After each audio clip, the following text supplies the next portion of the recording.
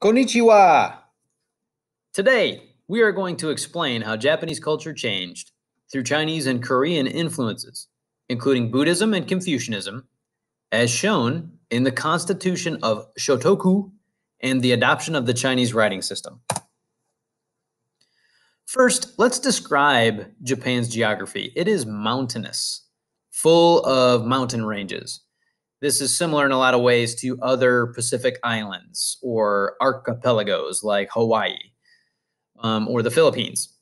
And so in places like this, this is newer land. It's been formed volcanically in the ocean, meaning that there are high mountain peaks and mountain ranges kind of scattered throughout the archipelago of Japan. So this caused the ancient populations there to establish small clan-based communities. Since it's kind of difficult to travel around Japan, a lot of people just kind of found communities near the oceans to start up rice farms.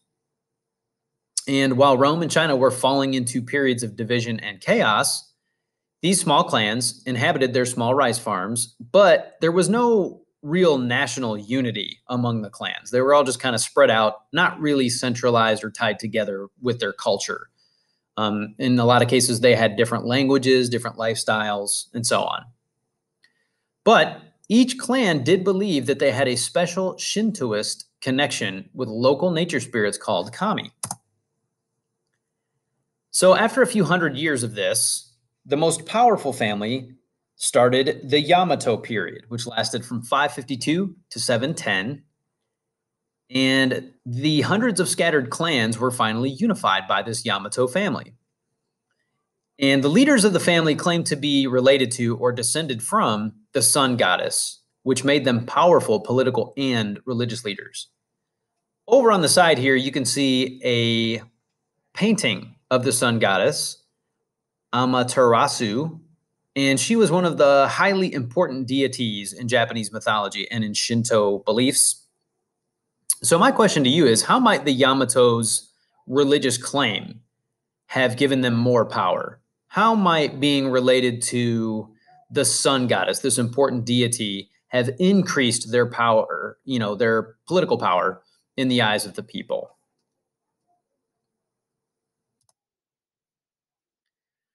So the Yamato family began imitating the Tang family in China. So just remember, guys, that Japan and China are separated by the East Sea or the Sea of Japan. But ideas flowed across that body of water from China to Japan. Interest in China increased as Korean monks spread knowledge of Buddhism to Japan. And eventually, the Yamato leader, Prince Shotoku, adopted Buddhism himself. He converted to Buddhism, and he sent a small group of young nobles to learn more about the Chinese way of life. Since China had spread Buddhism to Korea, and Korea spread Buddhism to Japan, Prince Shotoku kind of wanted to cut out the middleman. He wanted to go directly to the source. He wanted to find out more about Chinese culture directly from them and from the Tang family. And after these nobles returned, they reported about all of the Tang dynasty ways of life, and China became obsessed with their government, with their Buddhism, their writing system, their pagoda-style architecture, tea drinking, and the lifestyle of the Tang dynasty. And you can see that in the capital cities here. The first ever Japanese national capital city was Nara, which was the capital city of the Yamato family. And you can see there are some similarities here. This grid system that they established, very, very similar to the Tang capital over in China. And so this is, evidence that the Yamato family was trying to imitate what they saw in China during that time period. Constitution of 17 Articles. This was written in 604 CE, and sometimes it's called the Constitution of Shotoku, because Prince Shotoku Taishi created this document, and it was meant to encourage leaders to behave like fair and moral leaders. So, students, does this remind you of another person or document? Does the Constitution of 17 Articles recall any memories of maybe another scholar or another document that was meant to achieve the same goals.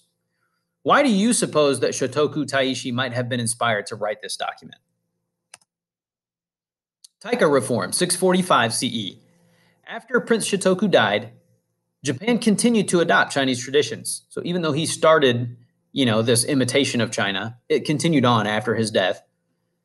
And the leaders that followed him passed a series of laws that are sometimes called the Taika reforms or the Taika reform, which basically just means change. And it allowed the emperor of Japan to collect taxes from the citizens, control the land, actually develop the land as the emperor sees fit, to build roads or to build walls and government buildings or to establish government farms, things like that. And finally, it allowed the emperor to appoint clan leaders to official government positions based on skill.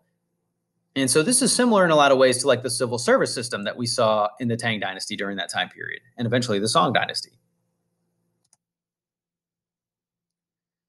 Nationalism. After the 800s, Japan began to drift away from Chinese tradition and create its own cultural identity. Clan leaders began inheriting government jobs from their fathers instead of earning those positions through tests of skill. Artists began painting, writing poetry, and sculpting in a unique Japanese style.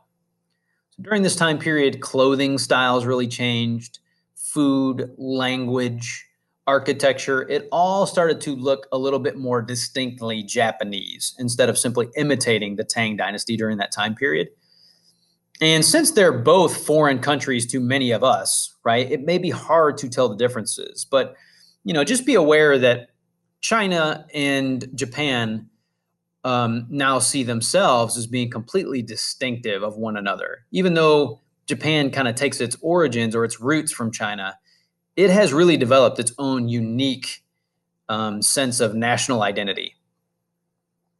So let's try to sort of get into that headspace a little bit. What things do you associate with being an American? Do you think America has imitated other cultures in the past like Japan did? How do you think our identity has changed over the centuries? Do you think that maybe our cultural identity has morphed or transformed, over the centuries that America has been a country? Guys, today we explained how Japanese culture changed through Chinese and Korean influences, including Buddhism and Confucianism, as shown in the Constitution of Shotoku and the adoption of the Chinese writing system. Thanks so much for watching. We'll see you next time.